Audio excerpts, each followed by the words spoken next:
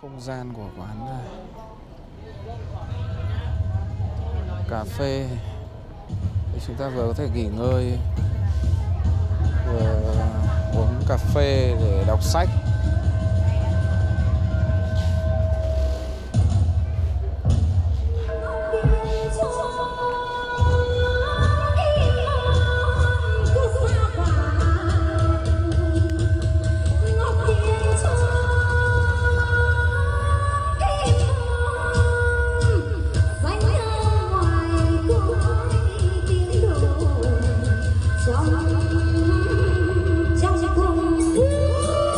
Tấu lạy cô A Di Đà Phật.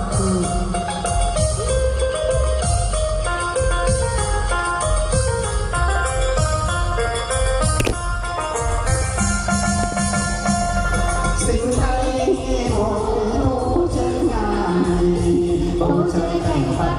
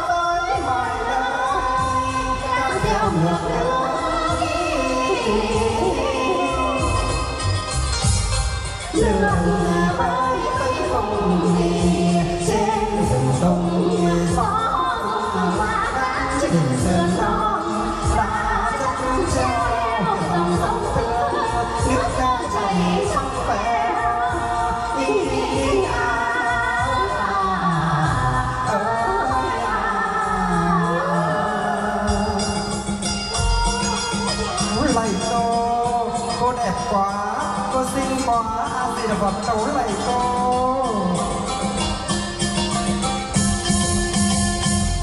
Sông nước chảy trong veo, thuyền xuôi người nước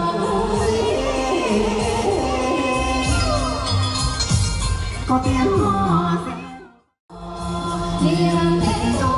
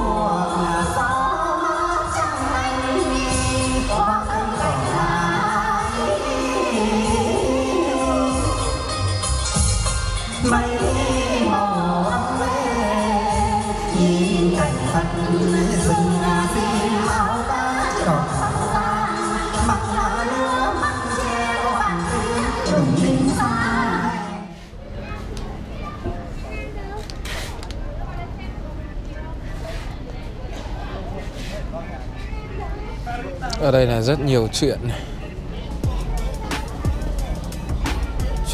cổ tích, chuyện thiếu nhi, chuyện nước ngoài,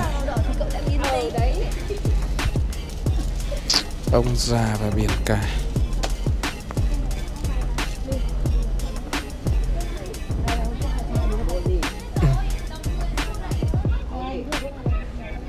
Nói chung là rất nhiều các tựa sách ở đây của các nhà xuất bản. Rất nhiều nhà xuất bản đã mở các gian hàng ở phố sách này. Mình nghĩ như thế là hợp lý thôi.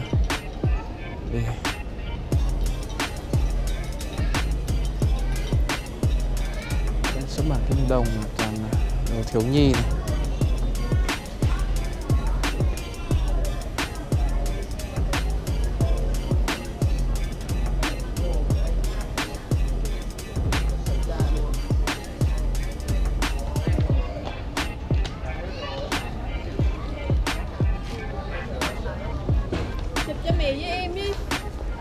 Nhờ mọi người chụp cho cảm nhận mình một tấm chỗ đây đi, nó đẹp không?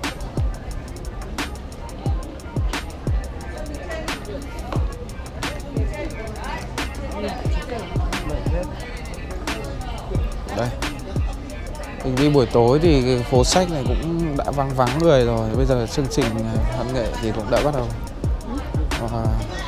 kết thúc. Có lẽ đi ban ngày thì nó sẽ là đông người hơn, nhưng mà đi như thế này thì chúng ta với cái không gian như thế này thì chúng ta có thể cảm nhận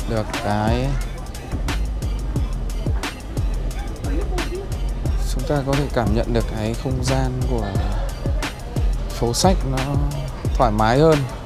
Tức là ban ngày thì nó đông đúc thì chen chúc nhau thì có lẽ nó không đủ cái khoảng trống không gian để mà có thể nhìn được, ngắm được cái khung cảnh.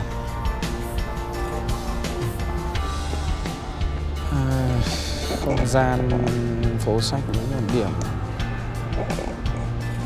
gọi là mà chúng ta có thể vừa đọc sách vừa ngẫm sự đời ở giữa chốn phố phường chật hẹp ồn ào này.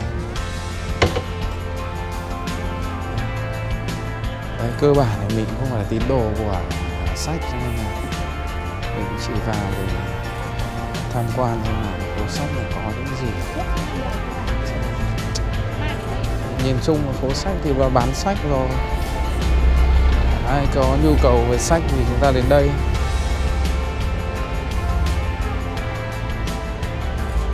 Tất nhiên là ở đây thì không có các cái chủ yếu các tựa sách về văn hóa, văn học, tựa sách về văn học, về nghệ thuật, về truyện tranh, truyện cổ tích Việt Nam, cổ tích nước ngoài.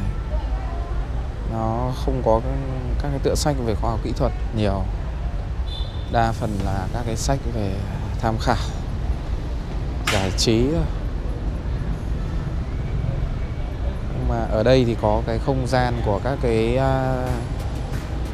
gian hàng, họ làm rất là đẹp, rất là gọn gàng và xinh xắn. Kiến trúc này nó cảm giác nó hiện đại mà cũng hơi giống kiểu của Nhật, hơi giống kiến trúc của Nhật, rất là đẹp và gọn gàng, trong một không gian cũng không rộng rãi lắm. Đây, mình như thế là chúng ta có thể hiểu được là phố sách này có những cái gì rồi đấy, gồm có các gian hàng để có thể chứa các cái giá sách với nhiều tựa sách khác nhau. Chúng ta có thể vào phố sách để tham khảo, tìm hiểu, nghỉ ngơi, nhâm nhi ly cà phê và đọc sách, đọc truyện ở đây được. Ok, mình làm vài kiểu ảnh nữa để cho mọi người chia sẻ nhé.